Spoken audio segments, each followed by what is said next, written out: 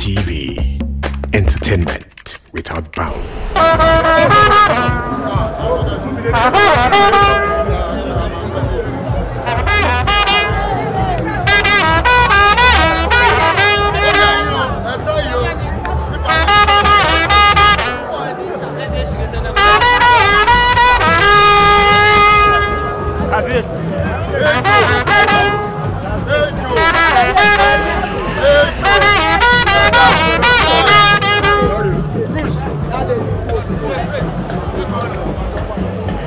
And all-time favorites.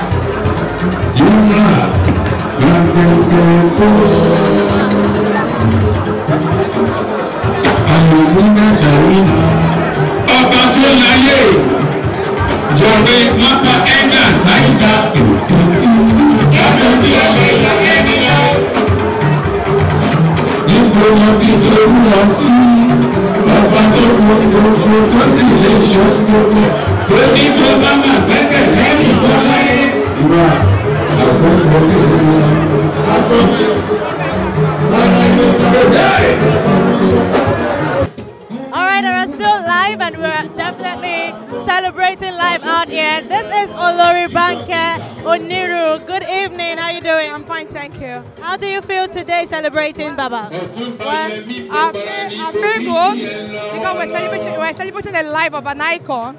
A man that has lived so well. He lived so well. He lived a good life, you know. I'm sure you will miss him.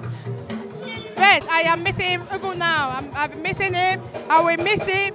I will continue to miss him. And what are your prayers now that it's gone? What are your prayers for the family generally? Prayer for the family that we should be united, because united we're going to win.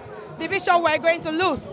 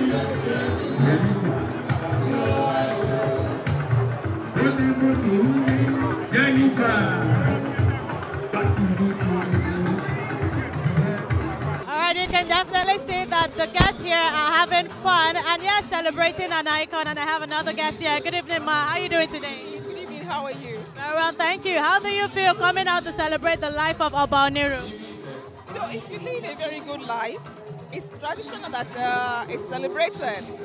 A lot of people pray to live up to 70, 80, but they die at 30, 40. So it's always a moment to glorify God, say thank you to God for a life well spent.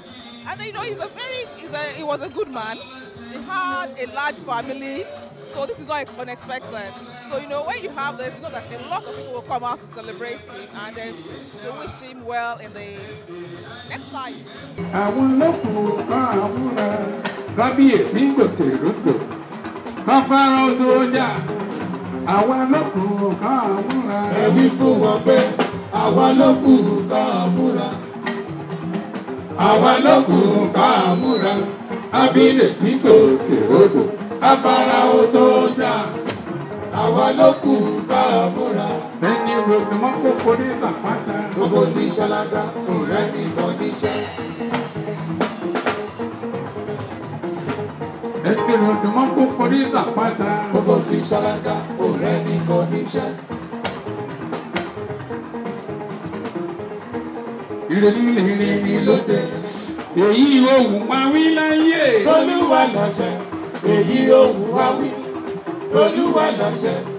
One wizkid is a majority. If I shall be your father, be ready to meet here. I don't know, could you be broken, JKJ? About me, can you know? Tijani no.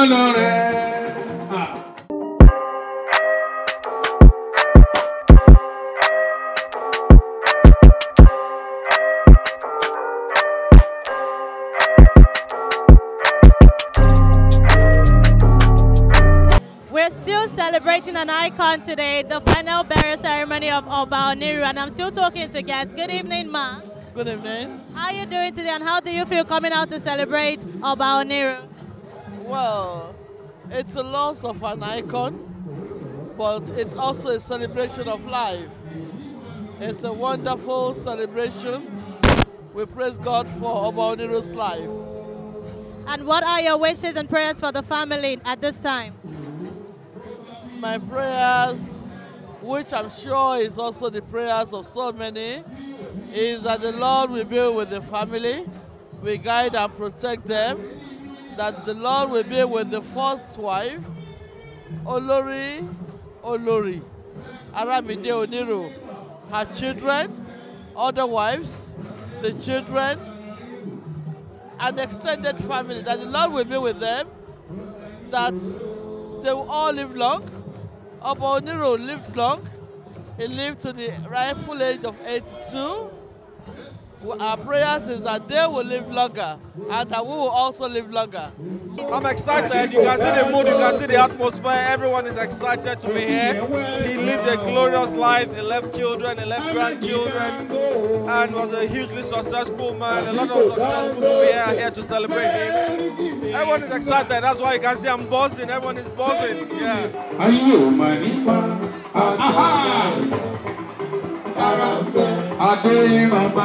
Aderoba, ilẹ̀kẹ̀ ọba, ilẹ̀kẹ̀ ọba, ọ̀pá ọba, ìgbọ̀pá ọba, bàtà ọba, bàtà ọba, ìrùkẹ̀rẹ̀ ọba, tọ́ba ní í ṣe o, àìgbórí adéjà, ó tún gbé ní òye. Àrùnmílẹ̀ ti ní Aderoba, Aderoba ní ilẹ̀kẹ̀ ọba, ilẹ̀kẹ̀ ọba, kódà. Ọ̀pá ọba, ọ̀pá ọba, bàtà ọba, bàtà ọba, ìrùkẹ̀rẹ̀ ọba, tọ́ba ní í ṣe o, àìgbórí adéjà, ó tún kílẹ̀ ń fọba pé ọba ò ọba láṣẹ o. Kílẹ̀ ń fọba pé ọba ò ọba láṣẹ o. Ọba dókítà ọba ò ọba láṣẹ o. Àrẹ̀múradé ọba ò ọba láṣẹ o. Kílẹ̀ ń fọba pé ọba ò ọba láṣẹ o. Òbájóbìnrin ọ̀kábíyèsí ní ìbáfẹ́ ó fi dó.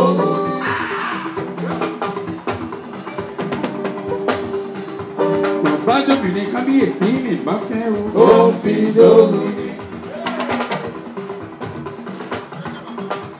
Olójú aráàbò. Kábíyèsí. Olójú arédè. Kódà. Olójú wáṣe. Bájọ́bìnrin lóbìnrin ní ìbáfẹ́. Ó fi dóhùn ni.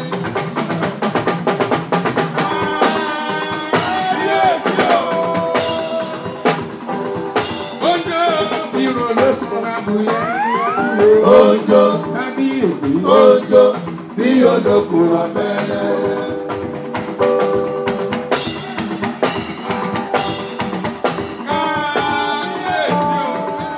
Ojo, bí olókùn afẹ́lẹ́. Ojo, àròbí rẹ̀. Ojo, bí olókùn afẹ́lẹ́. Ọkọ rẹ̀ lórí Rọmọtọ́lá ní.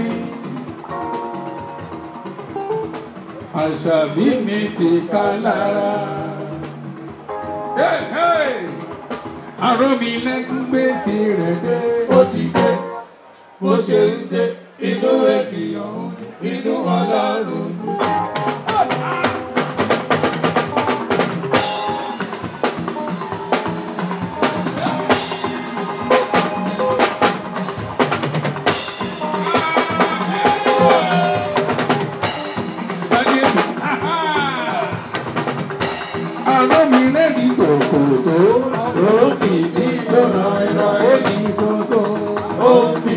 Kábíyèsí ti gbòkòdó ya. Ó fìdí jọra. Kábíyèsí ti ìkòrò tó sanwó. Ó fìdí jọra. Elégédé jayé lórí ẹ̀. Nínú oko, ó gbalẹ̀ lọ rẹpẹtẹ. Ilá ìròkò rẹ̀, ọba ní nílẹ̀ ẹ̀kan. Ìgbín ìlú kòkó, tó fi mọ́ tinú ẹ̀kan. Wọ́n ò láfiwé ẹ̀rọra. Gbogbo àdìrí kì gbogbo ara ló fi ṣòwò. Àròmí rẹ̀ máa mi kàn.